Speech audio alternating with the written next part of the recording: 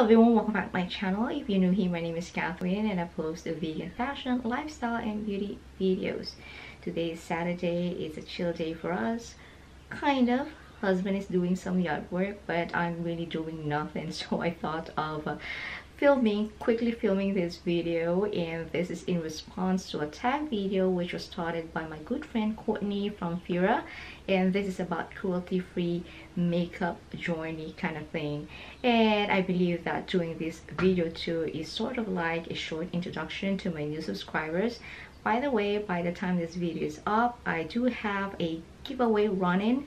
I will be posting the link up or down, and I hope you enter 2 winners for 2 vegan handbags. Okay, I have the questions right in front of me, and before it starts raining, that's why I have reinforcement of light here and natural light here.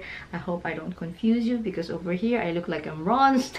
Over here, oh yeah, this side natural lighting looks like I am bronzed, and this one kind of like a little bit off, but nonetheless, you know, this is how we roll. What is that, right? Oh no, it's not on my face, but it's on the screen of the camera. Okay, I have the questions on my iPad, and let's see what was the first question.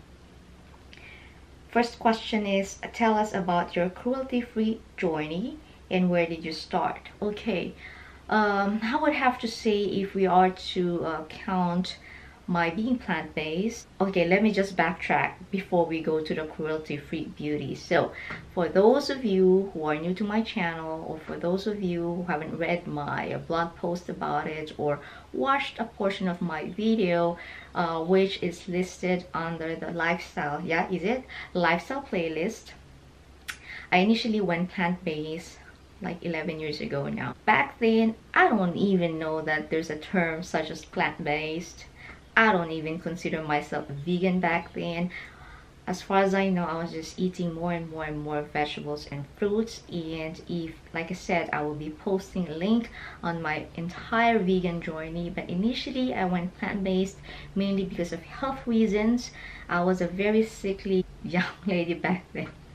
I refuse to say I'm old now, but yeah, I was like 32, 33 when I first went plant-based. And then between 2013 2014, that 2013 I went vegetarian and then vegan, and then switched back and forth. And I'll be honest with you, it is really hard to transition, especially if you have a carnivore in your household. In that case, it was my husband. So there is really a struggle. That's why, you know, I mean, that's why I keep on saying becoming vegan is a journey. You know, despite all this information that we get from a lot of sources, at the end of the day, it really boils down to your own personal decision. And then it dawned on me last year, you know, like, why is my lifestyle not aligned despite my preference for vegan diet? So that's when I realized that I really had to reevaluate my choices. And that's why 2017 was realignment of my lifestyle, so that I am consistent, that I am vegan from the food I eat, to the products I buy, to the clothes, to the shoes I wear, and even the products that we use here at home. And what really intensified that decision was, finally I have a partner now. My husband turned also vegan last year, so it's no longer a struggle. You know, I am not only by myself now, knowing that this love of my life has already embraced the whole vegan lifestyle, or in our case, veganism. It's a very liberating decision, and it's a decision that I would forever cherish and enjoy and share to everyone. Such a long answer, yeah? For a one question. Second question, how do you feel about cruelty-free brands with parent companies that test on animals? I'm still conflicted on this, to be honest with you, you know. Half part of my heart is saying at least they're trying, and the other part of my heart is saying that I am funding them. But you know, at the end of the day, it's like giving everyone options. Just like when you go to Sephora, you know, you have certain options there. Sephora is not a vegan, is not a cruelty-free retail mecca, and yet you have really some brands there that you can support if that is something that is aligned with your overall lifestyle and thought process. And you also have to understand from a business perspective that some of these independent companies choose to sell a portion of their business so that they can penetrate the market, so that they can also introduce their philosophy through the parent company that has a bigger stake in the, you know, in the organization. So that's how I view it.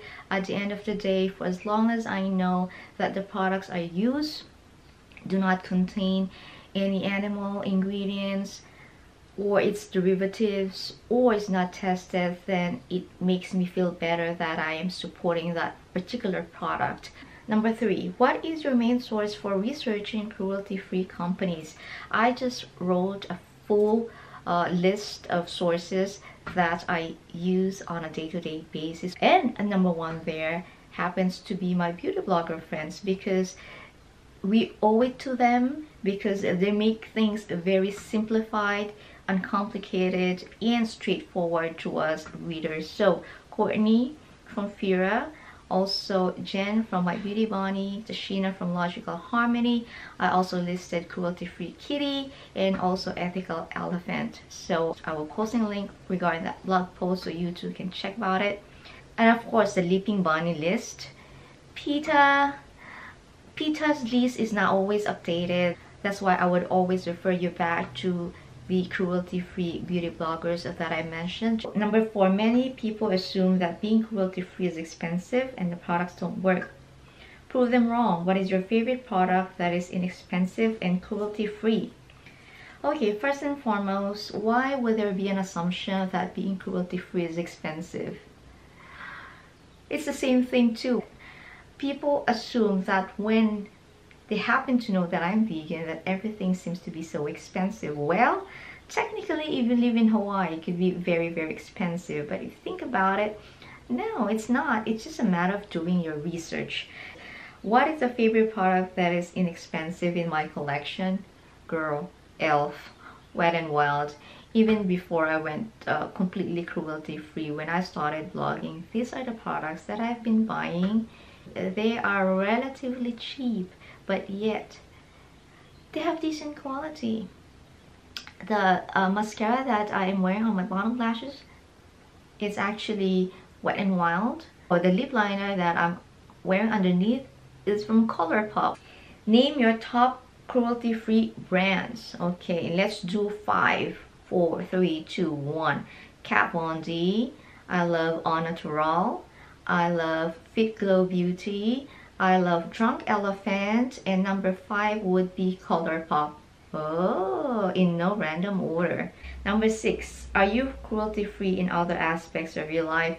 I do. I'm vegan from the food I eat, to the clothes I wear, to the shoes I wear, to the bags that I use, to the household products that we use here at home. So yes, we are a vegan household, vegan and cruelty-free household.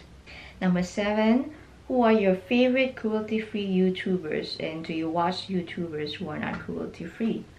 So Courtney from Phyrra, Tashina from Logical Harmony, also Jen from My Beauty Bunny.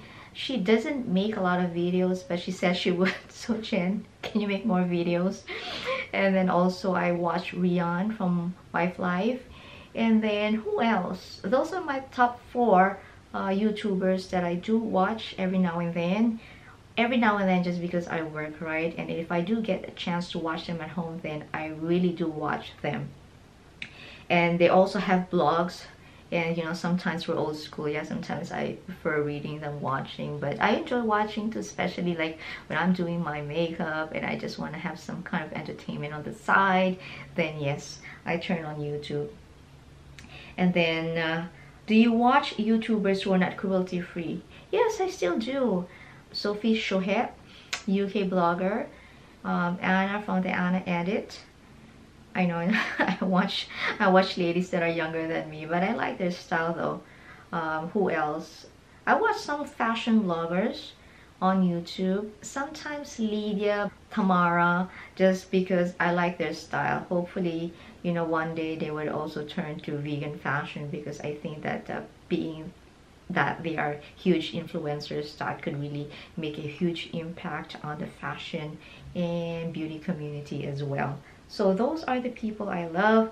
For those that I have failed to mention, I'll be linking them in the description box. I'm sorry, it's now 2:30 in the afternoon. It's my nap time. It's Saturday, that's what I do. So there you go. I hope you learned a thing or two about me. I will see you next time. Mahalo.